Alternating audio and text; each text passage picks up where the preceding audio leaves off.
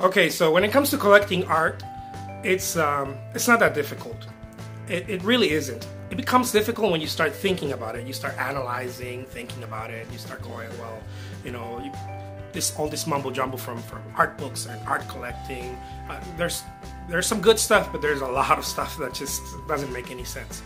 A rule of thumb that I use when collecting art, and I tell my collectors as well, is to look at a piece and realize if you have a feeling or not.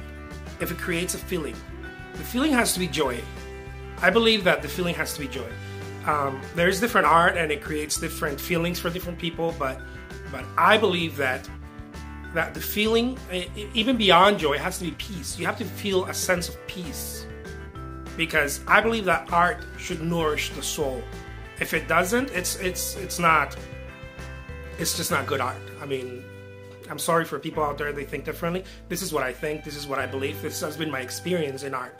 I have to feel joy, and even beyond joy, I have to feel peace. If I feel peace, then I know that I've tapped into something bigger than me, deeper, you know, into a deeper part of me. And that artwork serves as a mirror. I am seeing myself, you know, as truth.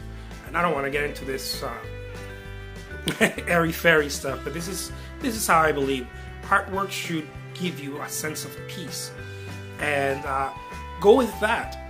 I think that you won't go wrong. It's like a relationship. You enter a relationship. Does this person make me feel peace? If it doesn't, well, that's something to think about. Maybe that's when you start thinking about it. My name is Jose Trujillo, and I'm a fine art artist.